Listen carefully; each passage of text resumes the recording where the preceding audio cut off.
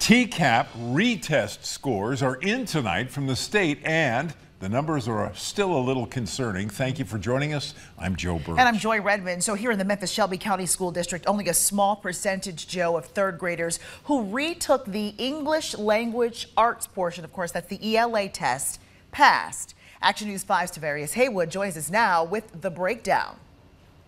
Hey there.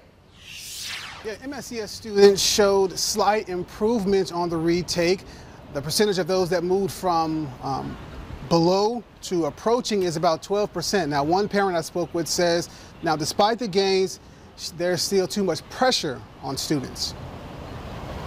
It was stressful last year, but this year was extremely stressful. According to the latest TCAP retake test data from the Tennessee Department of Education, about 8% of MSCS third graders who retook the ELE portion passed. During the first round of scores, about 23% of all third graders passed. District officials say right now it's hard to say how many students make up that 8%. Pretty much from the beginning of the year all the way through, the emphasis was on TCAP. And for instance, in her class, they didn't get to go on any field trips. There weren't any extracurricular activities with school because teachers were forced to concentrate solely on TCAP. Data doesn't show exactly how many students took the initial test, but shows the participation rate is about 95%. There were quite a few occasions where I'd pick her up and she would be distressed, in tears. She didn't know why she was so upset, but there was a lot of pressure at school to do these practice tests. They're long. And I think it was just too hard. According to Tennessee law, third grade students who do not score proficient or better get a choice between attending Summer Learning Academy and attending tutoring for the duration of the next year. This is not what learning is about.